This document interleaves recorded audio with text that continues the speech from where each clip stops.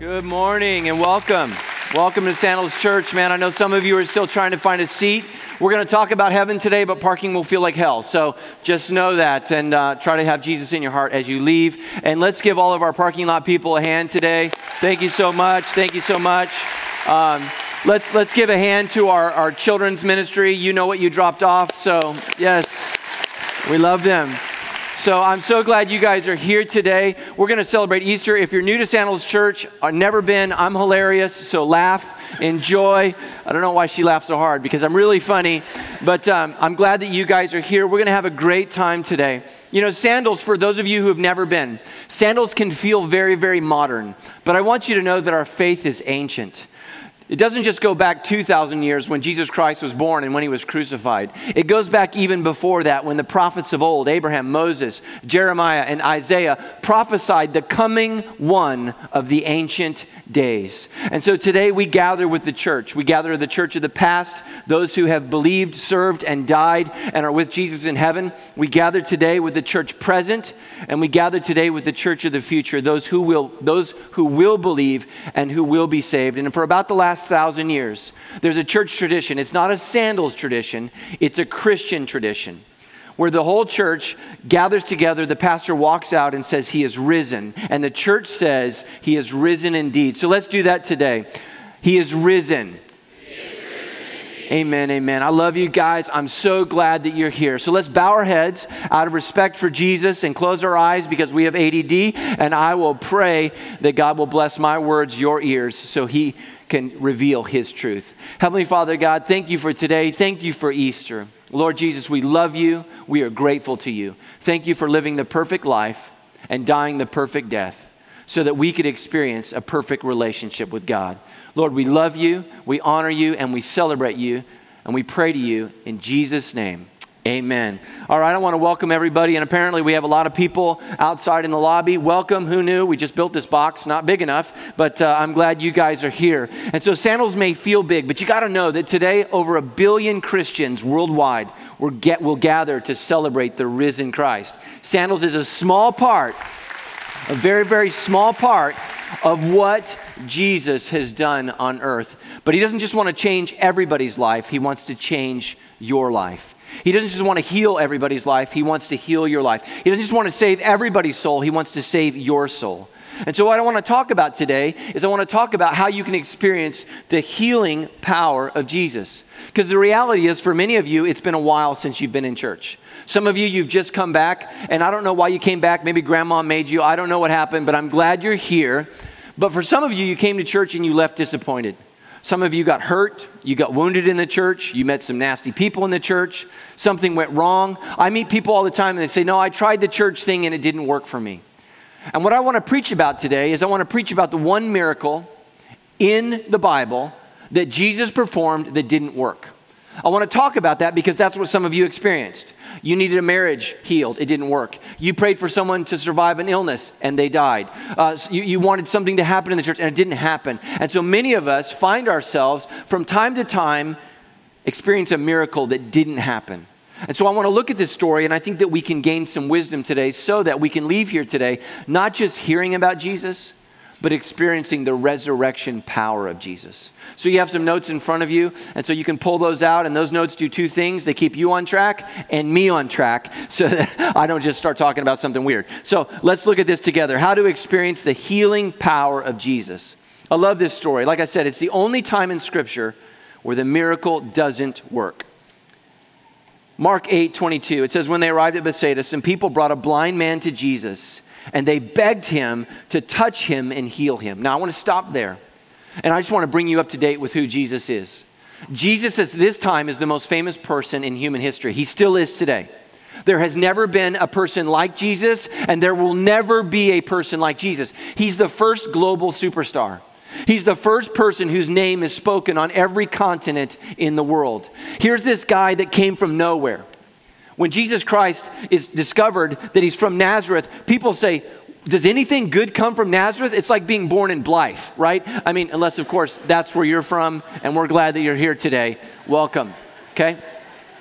Okay, so listen, What good can come from Nazareth? It's a podunk town in a podunk place, and yet this guy from nowhere changes everyone's life everywhere. He becomes the most foremost celebrity. He's more popular than King Herod. He's more famous than literally Caesar. He's more famous than Pilate. Everyone wants to see him. Jesus is a celebrity, and everywhere he goes, there's a problem. When he takes a walk out into wilderness, 25,000 people follow him, and he has to take a little boy's lunch to feed everybody, right? I mean, this is what happens. You never want to have Jesus in your house. Why? Because you don't know what's going to happen. When Jesus shows up, all the people in your neighborhood you're trying to keep out, they come in. Like you don't know what's going to happen.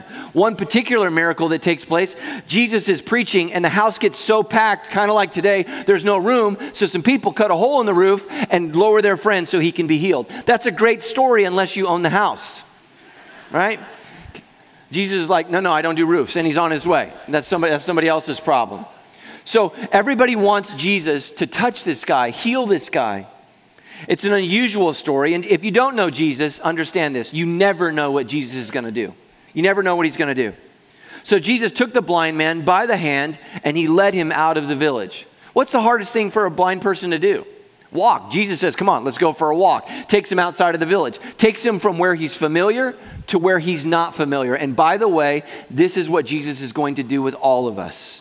He's going to take us to where we're familiar and comfortable, and he's going to move us to where we're unfamiliar and uncomfortable. So he takes him out, and I love this. Circle this. This is not me making this up. This is in your Bibles. This is what Jesus does. He takes the blind guy out. He's been asked to heal him, and Jesus says, come here, buddy, and he goes, and he hawks a loogie and spits in the guy's face. I'm not making this up. Can you imagine? I mean, you know, following Jesus is like attending a Trump rally. You don't know what's going to happen, right? It's like crazy, and I'm not endorsing or I'm not saying anything. So if you are offended, send your hate mail to Pastor Dan Crowley at sandalschurch.com. He will respond to you, okay? So you never know what's going to happen, right? Jesus spits in this guy's face. It's like he already can't see. What are you doing? So he spits in the man's face, then he lays his hands on him, and he says, can you see anything now? You know, it's like a bad Verizon commercial. Can you hear me now? Can you see anything now? I want you to notice his response, especially if you grew up in church. The guy lies. Yeah, totally. Absolutely. Totally healed. And this is what we teach people to do in church. Fake it till you make it. And let me tell you something. If you want to get right with God, you got to get real with Jesus. The guy has not been healed. He's got spit in his eyes, but he can't see. He can't see. He says, yeah, I can totally see. I've been healed. I've experienced a miracle. But it didn't happen. He said, I see people, but I can't see them very clearly. He says, they kind of look like trees. Okay? If you were confused between people and trees, please don't drive home today. You cannot see. You cannot see. Then Jesus placed his hands on the man's eyes again. And his eyes were opened, and his sight was completely restored, and he could see everything clearly. Write these words down. In order to heal, I must learn to be real. And let me tell you this, as Americans, this is the most difficult thing for us to do.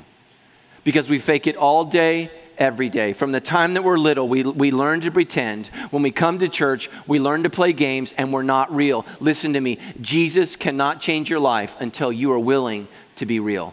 He won't do it. He won't do it. God won't heal you until you learn to be real with him. God is not interested in a fake relationship. John 8:32 says this, you shall know the truth, and the truth will set you free. The truth. It's one of the most important statements Jesus ever makes. You can't lie your way to heaven. You can't lie your way into getting right with God. You've got to step into the light as he is in the light. You have to come out of the darkness into the light. You have to stop lying and embrace the truth. Only the truth will set you free. We're in a series called Luke 2:52, and this week we're studying Luke 13. Next week we'll be in Luke 14. But in Luke 13, this is the one verse we're going to look at. Someone asked him, Lord, will only a few be saved? Now, why would somebody ask that? Because apparently what Jesus is saying is making the disciples feel like, man, a lot of people aren't going to understand what you're saying.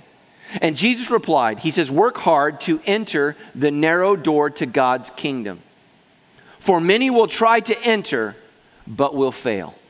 You see, not everybody who calls themselves a Christian is a Christian. 2 years from now, I'm going to take another trip from Sandals to Israel. I hope you'll come with me. People are always afraid to go to Israel. It's safer there than it is here, okay? It just is. The Israelis understand security like Americans don't. It's a very, very safe place. One of my favorite places to go is the Church of the Nativity. The Church of the Nativity has been a place of worship in Bethlehem for 1,700 years. It's one of the oldest ongoing places of worship for Christians in the world.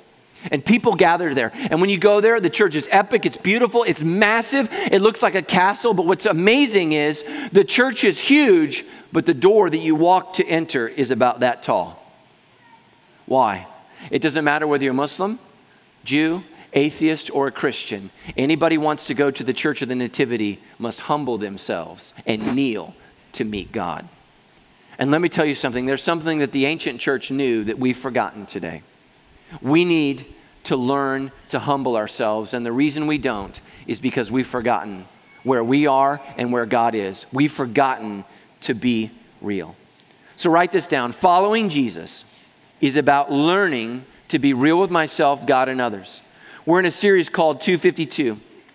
And this is one of the most important verses. This verse describes the entire life of Jesus. And if you call yourself a Christian, you are to follow Jesus. The word Christian, it's not something, they didn't have a meeting and say, hey, what's a cool name we could call ourselves? In Antioch, it was actually a name making fun of people who follow Jesus. The word Christian means little Christ.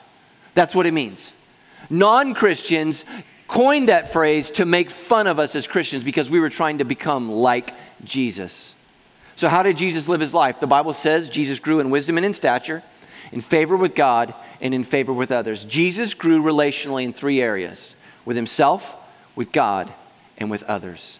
And if you call yourself a Christian, you will begin to see this all throughout Scripture, this 3-pronged relationship. When Jesus is asked, what's the most important commandment? Guess what he says? Love the Lord your God with all your heart, soul, mind, and strength, and love your neighbor as yourself. You'll see this everywhere through Scripture.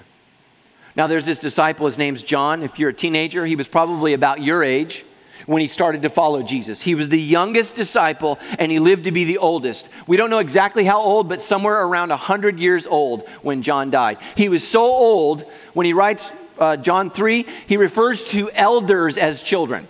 That's how old he is. When you're 100, everybody's a kid, right? I mean, that's just the way that it is. This is what he said. But those who say they live in God should live their lives, circle these words, as Jesus did. If you're not trying to live like Jesus, you are not following Jesus. And if you're not following Jesus, you are not a believer in Jesus. So as I follow Jesus, I need to learn to do 3 things. Number 1, I got to learn to be real with myself. So Jesus says this, hypocrites, for you are so careful to clean the outside of the cup and dish, but inside you are filthy, full of greed and self-indulgence. I want you to circle the word hypocrite. Now, most of us know, or kind of know what this word means. Like, right? If somebody calls you a hypocrite, it's not a good thing. The word has changed its meaning a little bit over 2,000 years. 2,000 years ago, the word didn't mean hypocrite in the sense that we think of it. What it meant was, write this down, it meant actor. So what Jesus used as almost a quasi-cuss word, we use and we call them celebrities, right? Jesus was like, don't be this. Nowadays we're like, oh my gosh, they're an actor. It's amazing, right? It's incredible. And this is what we do as a culture. My daughter asked me to go see this movie with Leonardo DiCaprio. He won an Oscar for his role in this movie called Revenant. Anybody see it? Okay, if you didn't see it, I'm going to ruin it for you. So get ready. I'm not going to ruin the whole movie. But there's a scene in the movie when he gets attacked by a bear. Now, I was not afraid of being attacked by a bear prior to seeing this movie. But after seeing this movie, I am fairly certain that being attacked by a bear is the worst way to die. I thought it was being eaten by a shark, but now I think a bear is more terrifying because bears like to play with stuff. Like a shark's just going to eat you and you're in its belly. Like, you know, a bear's like, no, I'll come back, right? And it's going to maul you again. And it's like, there's this scene, right, where he's being thrown all over the place. And he's like, blah, blah, and it's just like terrifying. I'm like, oh my gosh, he deserves an Oscar. He got attacked by a bear. But then I watched the making of the movie and it wasn't a bear. It was a man in a bear suit. Like, that's not scary, that's creepy, right? Like, if you see me downtown in a bear suit and I'm like, you're going to walk on the other side of the street, but you're not afraid of me eating you, right? Or maybe you are. I don't know. Okay? But, right, we're like, oh my gosh, it was so amazing. It was fake. It was fake. And so 2,000 years ago, when you would go to watch a Greek play, the actors would walk out on stage and they would take a mask and they would place it in front of their face. And they would take on the role, listen to this, of a hypocrite. They would pretend to be something they are not. Jesus is not interested in you putting up a Christian mask. He wants you to be a real follower, or he wants you to be real that you're not. You can't fake it till you make it. The vision of Sandals Church is for you to take down your mask and for you to follow Jesus. Here's what's so sad. You know who many of us have fooled today? We fooled ourselves. The Bible actually says that. Help me, Lord, to stop lying to myself. Hypocrites, for you are so careful to clean the outside of the cup and dish, but inside you are filthy, full of greed and self-indulgence. You see, I want you to look at those words, clean the outside. There's a word for this. It's called religion. We go to church, we play pretend, we all dress up, we look our best, and we think God is impressed. And not only do people dress up, but pastors dress up. Many of you have gone to religious organizations, right, where the pastor or the priest has a uniform. And it's awesome, and it's incredible, and it looks majestic. And then we all get so devastated when a pastor or a priest fails morally and they do something evil, and we go, how could they do that? They had a uniform. Why? Because what you wear on the outside says nothing about who you are on the inside. Jesus doesn't want you to become religious. He wants you to kill your religious nature in you. Quit worrying about what's on the outside and start looking on what's on the inside. I mean, how many of us this morning paid way more attention to how we looked in the mirror than to who we are in our hearts? That's the reality. Jesus says, you blind Pharisees, first wash the inside of the cup and dish, and then the outside will become clean too. I don't know if you've noticed this, but God doesn't care how you look on the outside. Look around. Just look at it. Whoa. Look at me, look at my nose. I can smell things on Mars.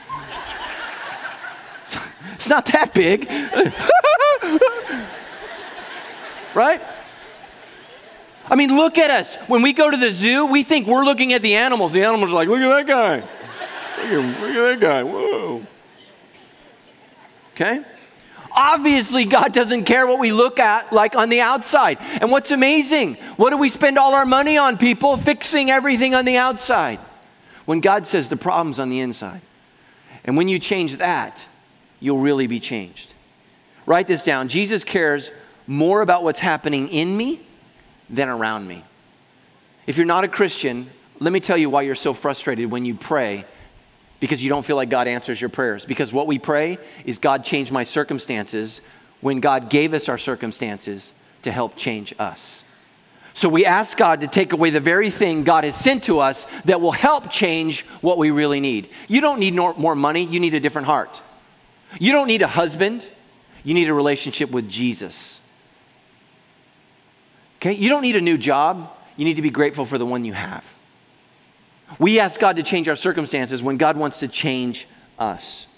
So why aren't we more aware of what's happening in us? Why are we so focused, so overly focused about everything that's going around? Number one, because we don't practice self-reflection. Nobody reflects anymore. We just tweet stuff. We just Facebook. We just Instagram it. Nobody thinks about the selfie. They just post it, right? Okay? There's a problem in our world today. We don't reflect. We don't until it's too late. Guys, you don't listen to your wife. You're not a good husband. You're not home. You don't pay attention. You don't listen until she's gone. Like some of you know you should quit smoking. You know you need to eat less. You know you need to get in shape. You're not going to change your behavior until it's too late and you have a heart attack or you have a couple months to live. Okay? You're not going to change the way you parent until 8 out of 9 of them are in prison. Yeah, maybe we should have done some things different.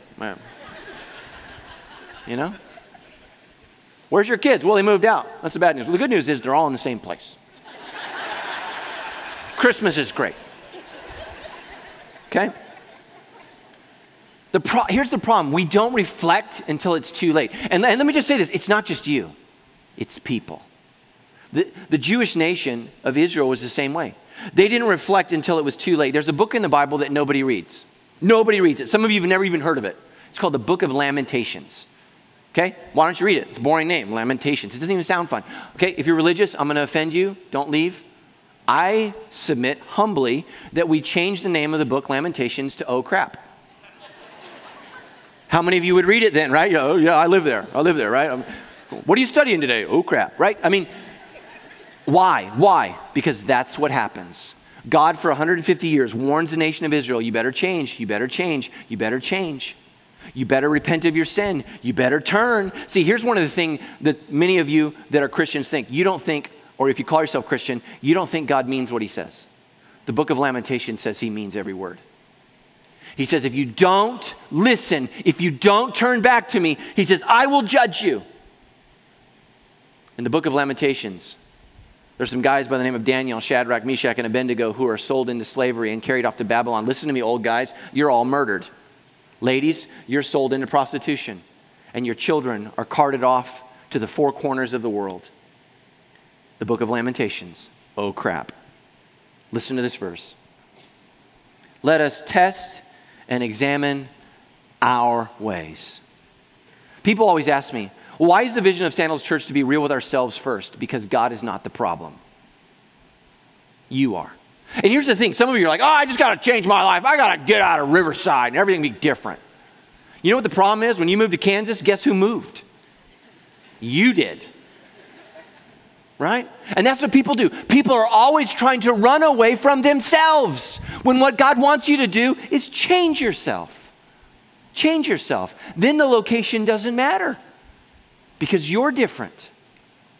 But in order for that to happen, you're going to have to reflect. What needs to change about me? We need to learn to think, how do I feel? What am I thinking? What am I doing with my life? The Bible says, behold, you delight in the truth, in the inward being. You teach me wisdom in the secret heart. Circle that word, the secret heart. People ask this question, I get asked this question constantly. People ask me, Pastor, why does God want me to pray if he already knows what I'm going to ask and what I need? Here's the answer. You don't know what you're going to ask, and you don't know what you need. Why? Because God knows more about you than you know about yourself. Do you know that there are recesses in your heart? There are feelings in your heart. There are thoughts in your mind. There are emotions in your life that you haven't even felt yet that God knows about? God knows everything about you. So number one, we don't practice self-reflection. Number two, we are overly focused on others, right? We are so judgmental. Like when you go to the gym, you know you need to work out. What do? You find the guy more out of shape than you. Yeah, I see you over there, buddy. I'm watching you. You need to work out. Okay? Ladies, when you go to Target, you don't pay attention to your kids that look like little terrorists, right? You find that other mother. Oh, yeah. Right? When you whack your kids, they deserved it, but she's abusive. That's abuse. Right? We're the same way. We go to Hometown Buffet, we judge everybody else's plate. Oh, yeah. Was that thirds, buddy? Thirds? It's the way we are. It's the way we are. We are so overly focused on others, right, ladies? Oh, she's inappropriate. Can't believe she wore that to church. You know, and you're here in a bikini. I mean, what, right? What is going on? I mean, and you know what our problem is? Our eyeballs point out. I mean, we would be so much healthier if we could just pull them out and stare them back at ourselves. This is a true story. There was a guy in Southern California, got in a major car accident. Major, almost died. Knocked one of his eyeballs out. Couldn't find it. Okay, fireman looked for it. No, it's gone. Nobody could find it. So after he went through all the rehab and he worked and he got back and he was healthy, they said, you lost an eyeball. And he said, no, I can still see out of that eye. He said, you can't see out of that eye. It was lost at the scene of the accident. We couldn't find your eyeball. He said, no, I can see. They said, what do you see? He said, I can see my brain. They're like, you're crazy. The guy wouldn't shut up. He kept telling his doctor, I can see. And finally, to shut him up, they did an MRI on his skull. Turns out he did have an eyeball. It was knocked back into his sinuses, staring at his brain. Yeah. So I'm not going to pray that you get in a car accident and that happens. But I do want you to have a collision with Jesus where he teaches you to look at yourself. Listen to what the Bible says. Why do you see the speck that's in your brother's eye, but you don't notice the log in your own? Right? How can you say to your brother, let me take the speck out of your eye when there's a big log in yours? Here's the word, hypocrite. First take the log out of your own eye, then you will be able to see clearly to take the speck out of your brother's eye. And some of you guys, you're a visitor at church today, and you're so critical of what we're doing. Why? Because you're guilty of exactly what I'm saying. Who does he think he has? You're so funny. With a little plaid shirt and big nose.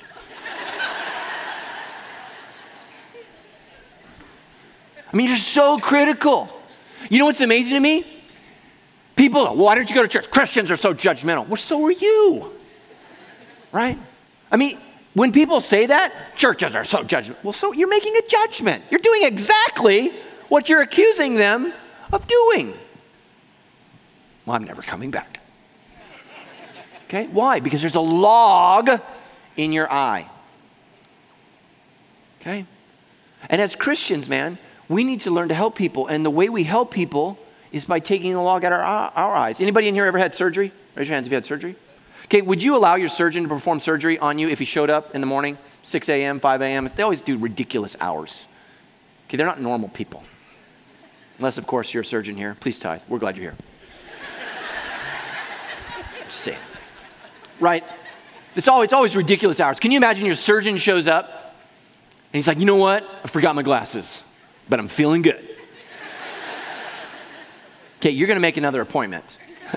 He's like, no, trust me. No. You want him to see or her to see as clearly as possible so that they can do their job accurately. Listen to me, Christians. We're not trying to save lives. We're trying to save souls. So we better see clearly. But God doesn't want you just to be real with yourself. This is what Easter's all about. God wants you to be real with him. The cross makes being real with God safe. We can be real with God because God punished Jesus instead of you. Jesus died in your place. Jesus protects you from the wrath of God so we can be real with God. The Bible says the Lord is near to all who call on him. To all who call on him in what? In truth. Not only does the truth set you free, but the truth helps you be real with God and connect with God. I know some of you have friendships where your friends lie to you. You have kids, they lie to you. Did you do it? No, I don't know who did it. It was a dog. Some of you had spouses that have lied to you. You hate it, right? Nobody likes being lied to. Then why would God? Now, if you lie to me, I might know that you're lying. I might not. God always knows when you're lying. The Bible says this, if we claim we have no sin, we are only fooling ourselves and not living in the truth. To be a Christian is to live in the truth, and that means you must learn to admit that you're a sinner. Now, here's the problem is, I want you to circle the word sin. When we see the word sin, we see the word evil. And a lot of you have a hard time admitting that you're a sinner because there are other people in your life that are way, way, way, way worse than you. And you're like, I'm not like that guy. And people always say, it's not like I killed anybody. When did that become the standard for good or bad? Like, that's a little scary, right? I almost killed him, but I didn't. I'm not that kind of guy. Okay? I want you to circle the word sin, and I'm going to tell you what it means. Here's what the word sin means. It's an archery term. So think about an archer pulling back a bow, shooting an arrow, aiming for a target. At the dead center of the target is the bullseye, and that is perfection. This is what the Bible says. No matter how much we practice, no matter how much we aim, no matter how hard we try, every time we shoot for perfection as people, guess what happens? We miss the mark. And here's the problem. So many of you, you're like, well, I'm a good person. I'm going to stand before God. I'll be fine. And you know why you believe that? Because you compare yourself to those around you. Where in the Bible does it say the people around you are the standard to which you will be compared? The Bible says when you stand before God, your life will be judged according to the life of Jesus. And you know what that means? Even Mother Teresa missed the target. It's why we need Jesus. It says, if we claim we have no sin, we are only fooling ourselves and not living in the truth. But if we confess our sins to him, he is faithful and just to forgive us of our sins and to cleanse us from all wickedness. No matter what you've done, Jesus Christ's penalty on the cross can forgive you of your sin. Becoming a Christian is asking Jesus to take your place on the cross. Here's what's beautiful. Not only does Jesus take away your sin when you place your faith and trust in him, but he puts his holiness on you. And so when you become a believer and you talk to God, it's like God is hearing directly from Jesus. Isn't that amazing? That's why you don't need me to pray for you. You can pray directly to God. If you're a follower of Christ, God isn't just God, he's your dad. And that's what the Bible says. Some of you, though, you're like, great, now I feel bad. I came to Easter. This is why I don't want to go to church, Pastor Matt, because every time I come, I feel bad. Listen to me. Our vision isn't about being real so that you feel bad. Listen to this very carefully. Our vision is to teach you to learn to feel loved. Here's the problem in every single relationship, in every single human relationship. Here's the truth. We're all trying to earn each other's love.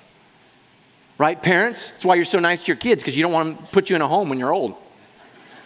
Remember this, Johnny. Remember, Daddy was good. It was Mom. It was Mom. Sure.